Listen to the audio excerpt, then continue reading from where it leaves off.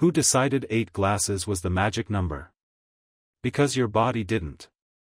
Every day, millions sip and count like it's a rule, but what if that famous 8 glasses a day advice is just a myth that refuses to die? Here's the truth, science says your water needs aren't one size fits all. They depend on your age, weight, activity, diet, and climate. If you eat fruits, soups, or veggies, you're already getting up to 30% of your hydration from food. And overhydrating? That's real too. Too much water can dilute your electrolytes, cause fatigue, and even lead to water intoxication in extreme cases.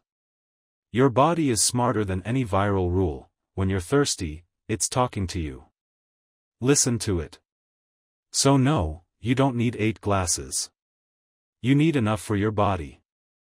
Hydrate smart. Eat water-rich foods. And let science, not trends, guide your health.